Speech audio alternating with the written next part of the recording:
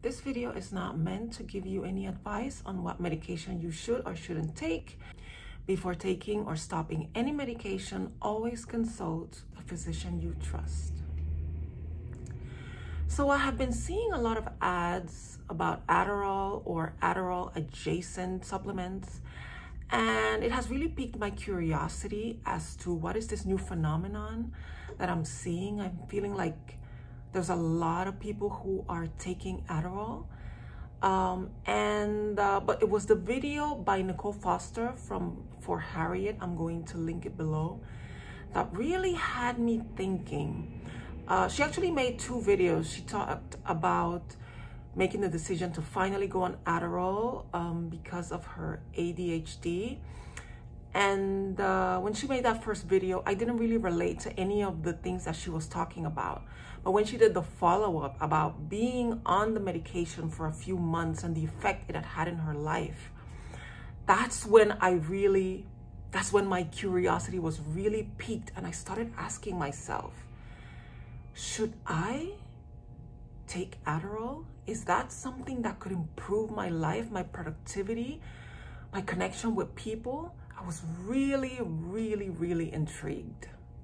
Now, I have never been diagnosed with any of the conditions that is indicated for taking Adderall. However, when I saw Kimberly's last video, when she was describing some of the things that have improved in her life that she was struggling with before, a lot of it resonated with me. So what are the things that she mentioned that I identified with that made me consider this? Well, for one, I struggle with starting tasks. It's kind of difficult for me to muster the courage. Yeah, it takes courage in my mind to start a task, even if it's a daily task, something for my work, something for my job. It's just really hard to kind of give myself that beginning, that start. I've talked about my perfectionism and how I struggle with it, that I feel that I can't even take the first step doing something if I don't have the assurance that I am going to do a perfect job, that I'm going to begin, continue, and finish the job to perfection. It's really hard for me to even get into starting a process of starting something, starting a task. I struggle with the feeling of I'm afraid of failing at it. And it doesn't matter what it is. It could be a big thing like a major project for my job, or just starting the task of organizing some of the recyclables that I have accumulated at home that I need to put in the recyclables bin. It's really difficult. I do manage to do these things, but I literally have to give myself a pep talk to start on a project, to just sit down here every week to put out a video for YouTube. I literally have to give myself a pep talk and tell myself, it's going to be okay. It's going to be okay. Just do it, please. Another thing that I struggle with, and this is a big one, and when Kimberly mentioned it, I really had to stop and pay attention. For whatever reason, I have a really hard time connecting with people. Now, I have friends, I have my family. You know, I'm not the type that's going to disappear from their lives forever. No, but connecting with people, staying in touch, picking up the phone, calling, you know, keeping touch with people, something that comes easily for most people, it is extremely difficult for me. I was once talking to someone, and I describe it as, you know, for you, picking up the phone to call somebody, check on them, see how they're doing, it just seems like the most easy task. For me, it's almost like, okay, now I'm gonna climb Mount Everest. I need to get ready mentally to do this thing. It is that difficult. I don't know what it is, but it has always been the case with me. And when I heard Kimberly talking about how taking the medication really allowed her to, you know, pick up the phone, schedule things with friends and family, and having weekly or maybe monthly meetings with people she loves, I thought, oh my goodness, there's a pill for that. So it is really difficult, and it has affected some of my relationships. I mean, there's some people who've pulled away from me, and I don't blame them because I just don't check in. I don't keep up. And just you know, reaching out to just my family members, it's really hard. And these are people that I love, that I enjoy their company, but somehow it's really hard for me. You know what it is? I almost feel like I'm bothering them. And my frontal cortex, my thinking brain knows, of course you're not bothering them. Of course they love you and they want to hear from you. But somewhere in my primitive reptilian brain, I'm thinking, nah, if I pick up the phone and I call them, I'm going to disrupt their day. I'm going to annoy them. They're going to just be, you know, nice to me out of courtesy, but they don't really want to talk to me. That's what I tell myself. And I was thinking, if there's something that I can take that can get rid of these thoughts, I would love that. I've always had this issue, and after losing my sister, I feel like it got really worse. There was a part of me that kind of fell into more of a shell. I kind of went into self-preservation mode of not wanting to get too close to people.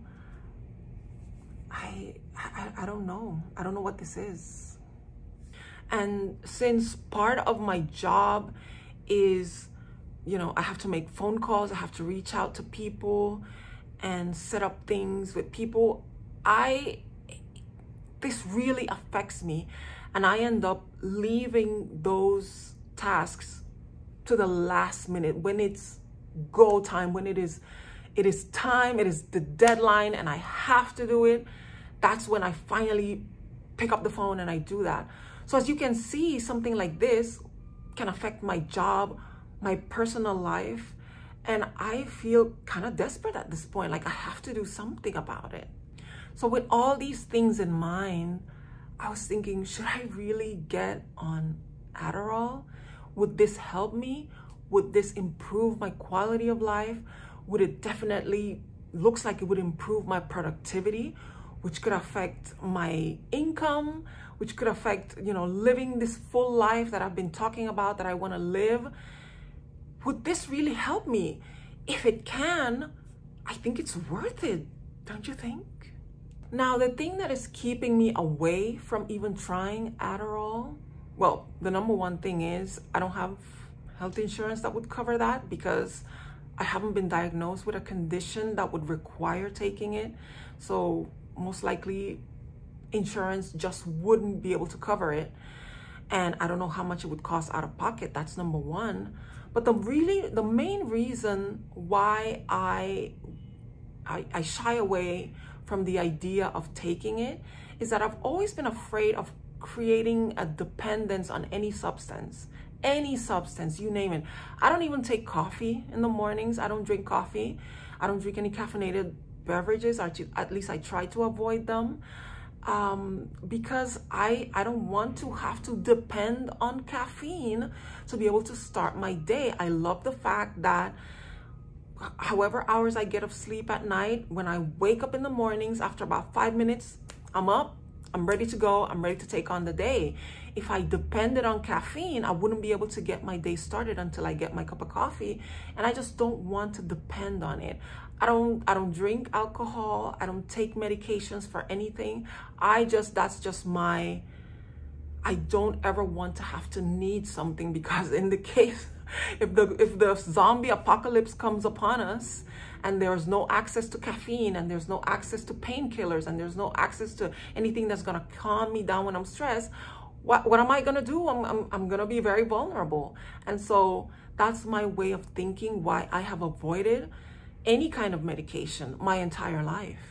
I've also heard a lot of people talk about the Adderall crash, that you get all of this productivity and concentration and all these benefits from Adderall, but as soon as your dosage wears off, you go into this crash where you are even more immobile and incapable of doing anything than you were before you started it. That's what I've heard. You know, and then that can lead some people to taking even more of it and creating that dreaded dependence. And so because of these reasons, right now, and, you know, probably forever, I don't think taking Adderall is for me. It's not something that I am inclined to do at this time. So what to do? I have been really thinking about, I don't want to stay the person that I am. I don't want to continue suffering with this crippling anxiety every time I have to do something, every time I have to reach out to people. I don't want to live like this. So one of the things that have really helped me is something that I have always called the just get up and do it. And it is something that I do, especially in the mornings. When I wake up in the mornings and I'm feeling kind of tired, like I want to stay in bed, I'll stay in for maybe 5 minutes, and then I just tell myself, okay, just get up and do it. And without even thinking, just giving that command to my body, I'll just swing my leg off the side of the bed and I'll just get up, I'll turn on my side lamp, and I start my day without thinking. That is something that I can implement, not just waiting at the last minute to do what I have to do.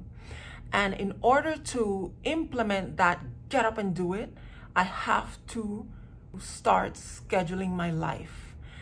When I schedule my life, it makes such a huge improvement on my productivity, because I don't know if you can tell by just looking at me, but I was always that, you know, that nerdy girl that in class I wanted to have the right answer. I always wanted to do the thing that the teacher wanted me to do. I was the teacher's pet. I've always had this thing of pleasing my teacher and the people who depend on me doing something, doing my tasks.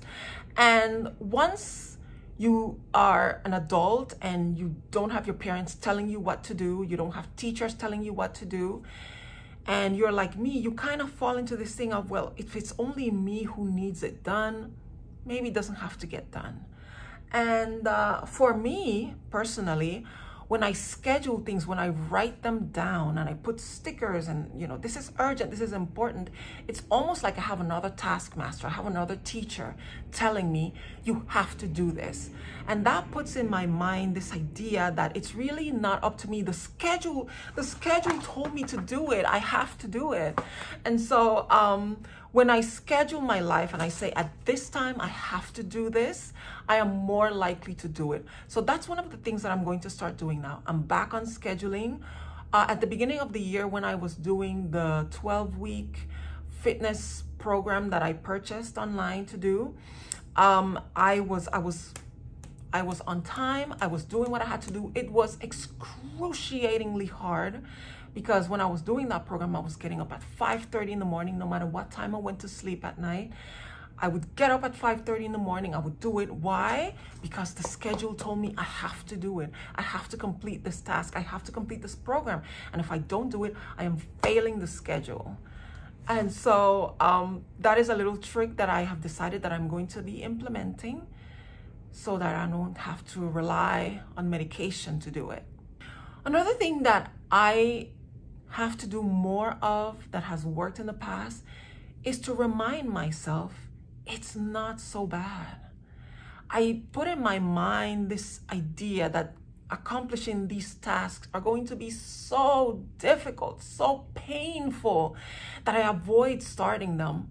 But I have to remind myself that when I am doing it, it's not that hard. When I pick up the phone and I hear my friend or my relative on the other end so genuinely happy to hear my voice, it's like, you know, this really wasn't this horrible thing that I was dreading.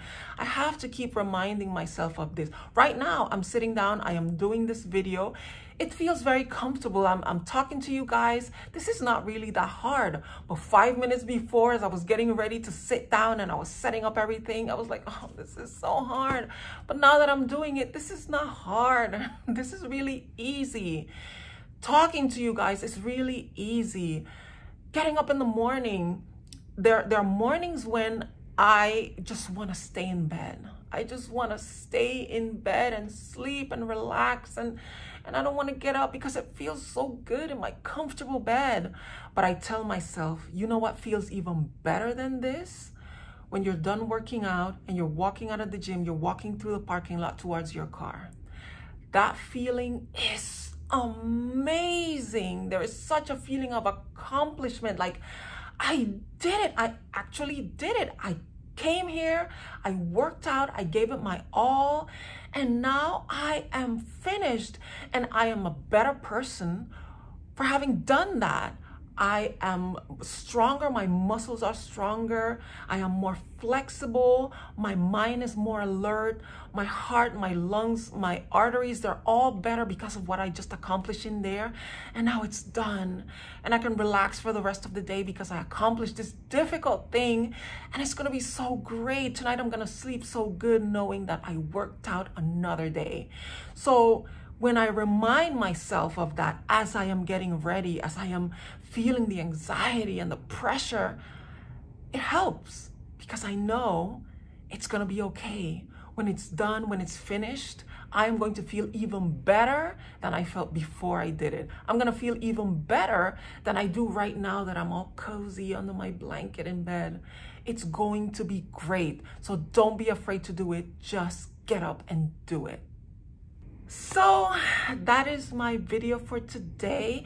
Are you on Adderall? Have you noticed any of the benefits that have been mentioned? Have you suffered the Adderall crash? Is this something that you're considering getting on? Again, I am not a doctor. I am not giving you any kind of medical advice. Please consult with a physician that you trust, a physician that you know has your best interest at heart, and see what they have to say about you getting on something, if it would be fruitful. Like I said, for now, I am just going to be using my little methods that I just mentioned, and hopefully that will help with my productivity, and hopefully that will be enough. And I will keep you posted as to what I am doing. If you like this video, please give a like. If this is some of the stuff you want to see me talk about, please subscribe to my channel. I talk about Invisalign, I talk about health, I take you along with me at the different things that I do, and I hope you stick around and see what else we got going on. So thank you so much for watching, and I will see you in the next video.